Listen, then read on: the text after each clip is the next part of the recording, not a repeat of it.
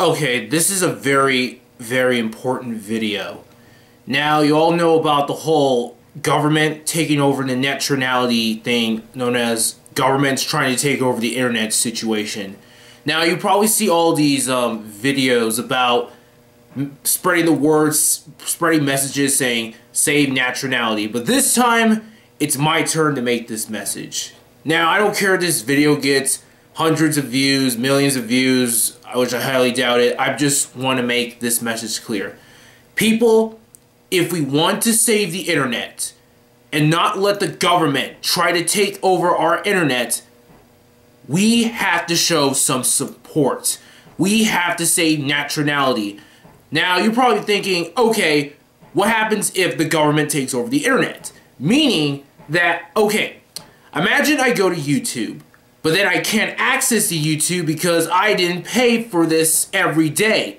That means I have to pay my money every day just to go on the internet. But let me tell you, in life, I have bills to pay. I have other things to pay off and shit like that.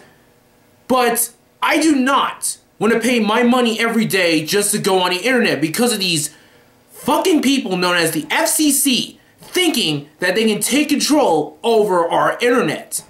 So, this is what you need to do. People, if you love the internet, if you adore it, if you don't want anything to happen to it, please save net neutrality. And I'm going to put the link down in the description to support the net neutrality to save it. There's two websites.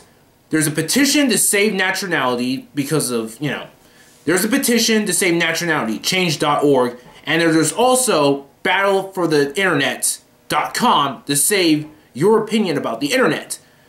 People, I'm begging you, if you don't want the government or the FCC to taking over our internet, show some support. Save net neutrality. Save it.